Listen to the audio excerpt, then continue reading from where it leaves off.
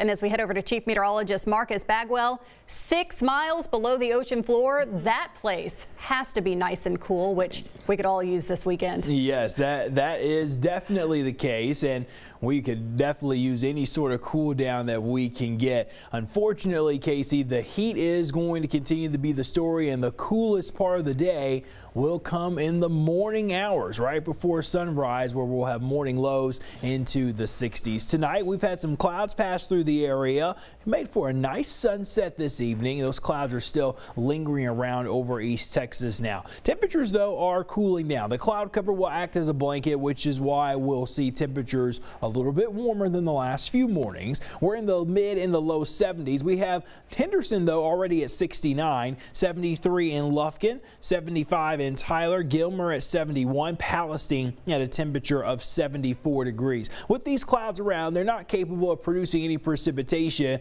but we are going to see more sun, even though we have the clouds with us for tomorrow. Let's track those temperatures. Yeah, you'll probably want to be just like the dog there, taking in some water tomorrow.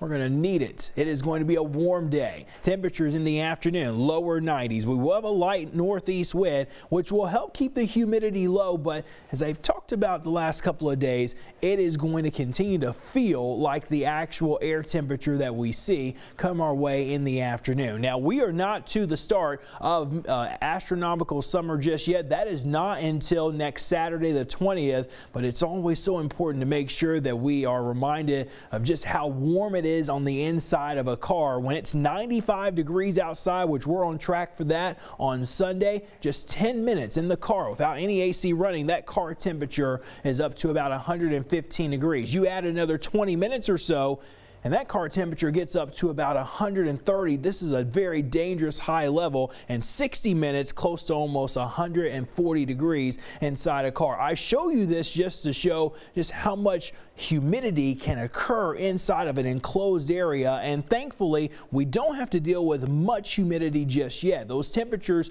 over the weekend, as far as the feels like temperature, right around the air temperature. That was Saturday. Here's Sunday. It's into the lower and the mid 90s. Monday, though, that's when the Gulf moisture begins to pick up, and our heat index values on Monday, mid and upper 90s, which means next week we're on track to see those heat indices closer and closer to the century mark. So warmer, more humid, hotter days, they're all building in over the next 7. So the next 2 days are probably the best that we have over the next 7 days. 93 tomorrow, 95 on Sunday, 95 on Monday, and then there's next week looking between about 96 to 97 degrees. We'll have some clouds at times, but overall it's the heat that's driving things and not finding much rain chance at this point. Deep East Texas also 93 to 94 over the weekend. You too will heat up a bit more as we head into next week.